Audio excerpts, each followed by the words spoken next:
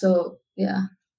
Yeah, Anshika, we had this question from a participant as well, a viewer who wanted to understand, when do you feel that, okay, your profile is ready for early entry option? And when do you feel confident that, okay, let me apply now rather than wait for another 2, 3 years? Are there any benchmarks or criteria that you used over there?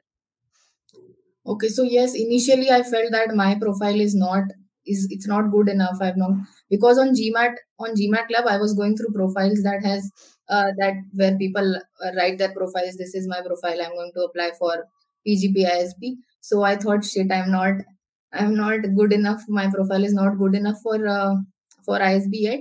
But I talked to Shruti and she told me that there's no benchmark. There's nothing like that.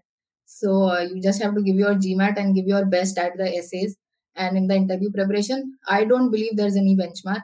It's just about your essays and how you give your interview. If you are, I mean, it's mostly if you feel you are ready, then you are ready. There's